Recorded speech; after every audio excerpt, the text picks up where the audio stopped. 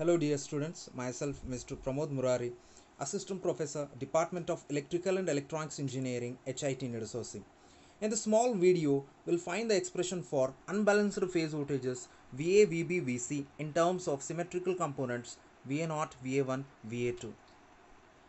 To find these expressions, we know that Va is the sum of zero sequence voltage of phase A, positive sequence voltage of phase A, negative sequence voltage of phase A. Vb is the sum of zero sequence voltage of phase B, positive sequence voltage of phase B, negative sequence voltage of phase B, and Vc is the sum of zero sequence voltage of phase C, positive sequence voltage of phase C, and the negative sequence voltage of phase C.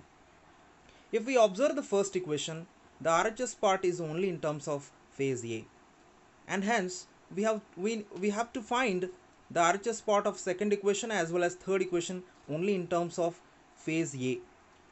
To find that, we must know that in zero symmetrical components we have the relation as Va0 is equals to Vb0 is equals to Vc0. It means that wherever Vb0 and Vc0 will appear, I can substitute it as Va0.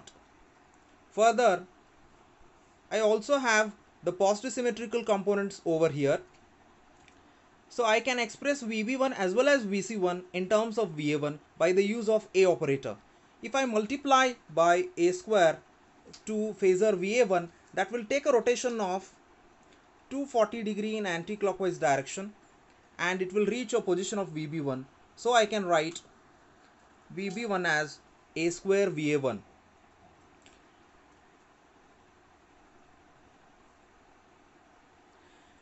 If we multiply A2 phasor Va1, that will take a rotation of 120 degree in anti-clockwise direction and will reach a position of Vc1, and hence I can express Vc1 as A into Va1. If we observe the negative symmetrical components, I can express Vc2 as well as Vb2 in terms of Va2 by the use of A operator. If I multiply by A2 phasor Va2, that will take a rotation of 120 degree and it will reach the position of Vb2, and hence I can write Vb2 is equals to A into Va2. If I multiply by A square, if I multiply by A square to phasor Va2, that will take a rotation of 240 degree in anti-clockwise direction, will reach the position of Vc2, and hence I can write Vc2 as A square Va2.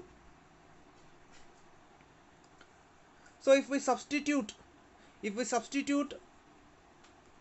all those expressions in the expression for Vb as well as Vc, I can find Vb is equals to Va0 plus A square Va1 plus A Va2, and Vc as Va0 plus A Va1 plus A square Va2.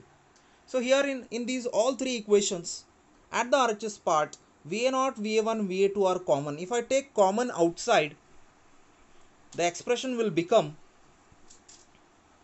Va Vb Vc is equals to 1 1 1 1 A square A 1 A square into Va0 Va1 Va2. If I multiply the two matrices which are present at the RHS side, then I will get the expression as same as the previous one. So here this is the final expression for the unbalanced phase voltages Va Vb Vc in terms of symmetrical components Va0 Va1 Va2. Further, I can extend this. I can write this expression in terms of unbalanced line currents also. So in place of V, if I write I can write the expression for unbalanced line currents at the LHS side. Thank you.